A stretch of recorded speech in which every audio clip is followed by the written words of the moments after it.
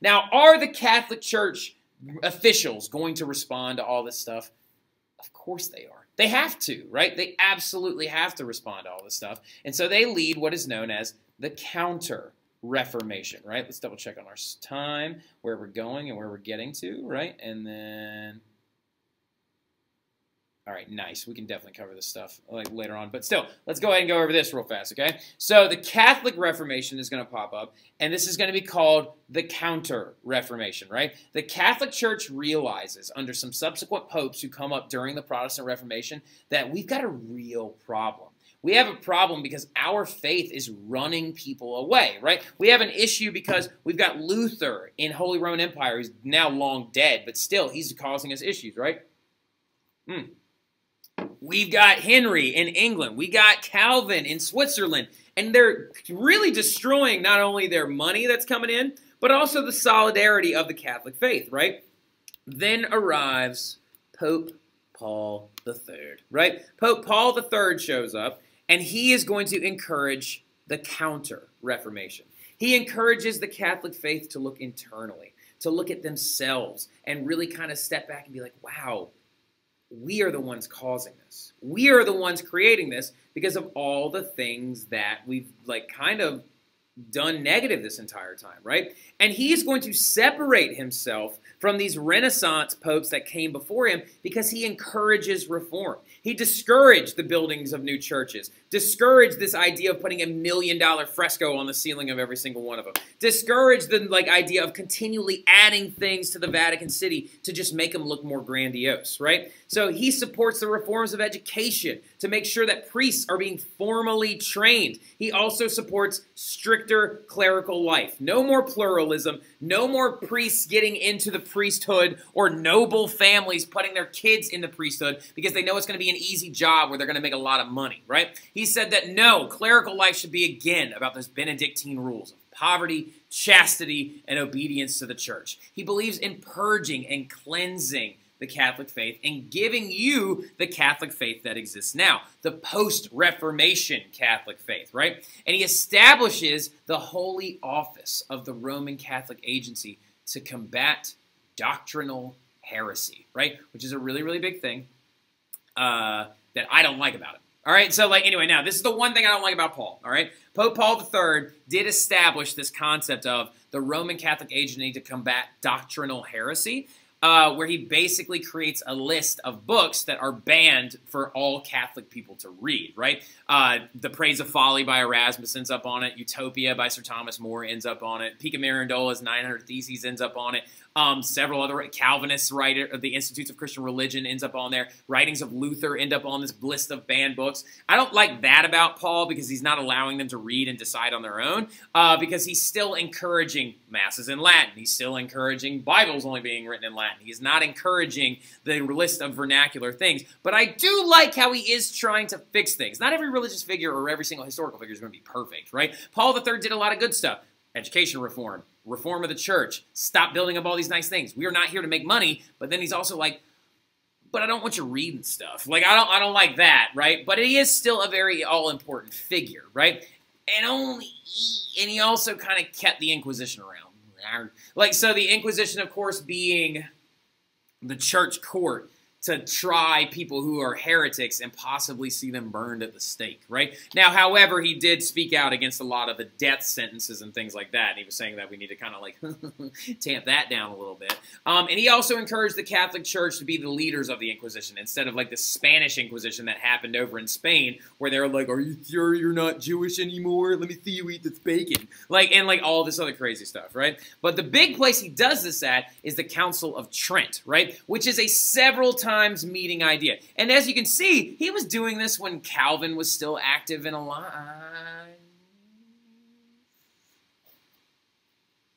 Was he alive still? I don't think he was alive, actually. I think he died in 15...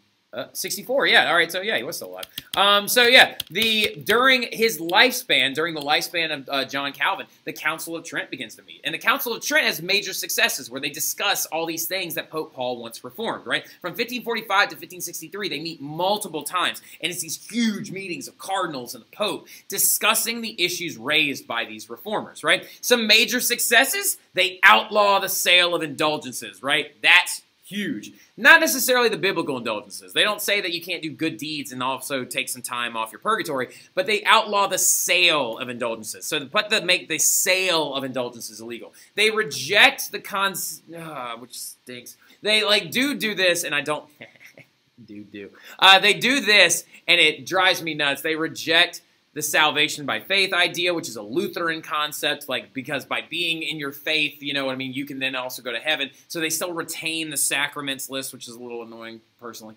Well, actually, that's not true. It's something that, it's just different. It's not annoying, it's just different. I was just raised Protestant. It's just different. I respect it. I get it. Now, anyway, but they're also going to acknowledge corruption of the clergy, right? They're going to acknowledge that some of these clergy members are having illegitimate kids. They're going to acknowledge the idea that, some of these clergy members need to be brought up on reform. So they're actually trying to work to fix that and use the Inquisition to even hunt down their own clergy that are violating these rules. They're going to begin to bring women in as well to help educate children, right? They're going to help get women to create some of the first Catholic schools, right? No! To actually create, the nuns and the sisters would be brought in to help educate children in the ways of the Catholic Church, right? They're also going to create new orders, right? And the new orders are going to be very important. We're going to talk about those. Put a little star next to those new orders, right? We're going to talk about 2 of them, okay? Now, they are going to have some failures, though, too. They did not attempt to reconcile with Lutherans, which really stinks. They kind of just said, well, Lutherans will be Lutherans, right? And Lutherans are going to be over there. And if any Catholic country acknowledges or accepts Lutheranism, then they themselves are sinning. So he could have done a little bit better about that. And the Council of Trent could have done a little bit better about that. But he also, just only acknowledged their existence, which is really annoying. Same thing with the Calvinists, too, right? Acknowledge that they're just there, right? And some of these new orders are going to pop up, though. We're going to see new orders of priests, right? Because you've had some priests that have existed since the Middle Ages, right? Franciscans, Benedictine monks, all these other groups of people. But the big goal of these new orders is going to harp on the education of priests and people, right? To spread the faith using education, right? Teach them mathematics and about Christ, all right? So, this is a big deal. And one of the biggest ones that was created was the Ursuline Order of Nuns, right? Which is, of course, what Ursuline Academy is named after. I know some of you are like, ugh, but still, all right, it's very, very important. The Ursuline nuns were an order of nuns founded by Angela Merici. Not Medici, but Merici, which concentrated on the education of young women to raise the collective intelligence of a household. Christine de Pizan and Isabella d'Este would be so proud by this. They're basically trying to harp on the idea of educating young women to have smart women. If you have smart women who make smart mothers make smarter children, right? Smarter children make better attributes to the Catholic faith, right? So the Ursuline nuns are going to be a major one, but this is the biggest one. The Society of the Jesuits. Again, what Jesuit high school is named after. Founded by St. Ignatius of Loyola, right? St. Ignatius of Loyola encourages education above all things, right? Helps spread Christianity and humanist thought, actual Renaissance ideas, right? To place it, and the Jesuits take it upon themselves to spread the Catholic faith and education to places like Japan, India, Brazil, North America, the Congo. They spread faith and intelligence all over the place, right? And where did this all come from? Because St. Ignatius of Loyola himself was a former soldier, actually. He was actually a soldier before he actually entered into the priesthood.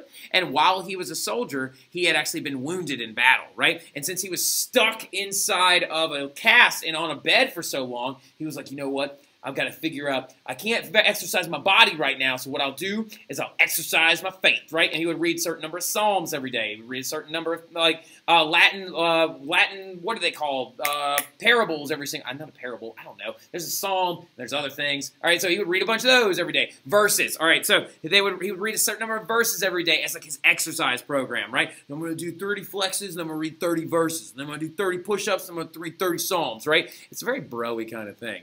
And big thing about it, why they're so important, is your boy Francis himself is a Jesuit, right? So, a Jesuit monk. All right, so the big thing about it is these orders still exist, and they still permeate our society, and they are products of the Counter-Reformation. And with our bad boy Francis, I will literally tell you straight up, I love this guy. I think he's awesome. I imagine he drives a white Harley all the time and is just like throwing holy water bombs at people because the man, I actually saw him in Philadelphia. He's a really good guy. Very, very big fan of the Pope. But anyway, so on that note, I'll talk to you guys later. Y'all have a good one.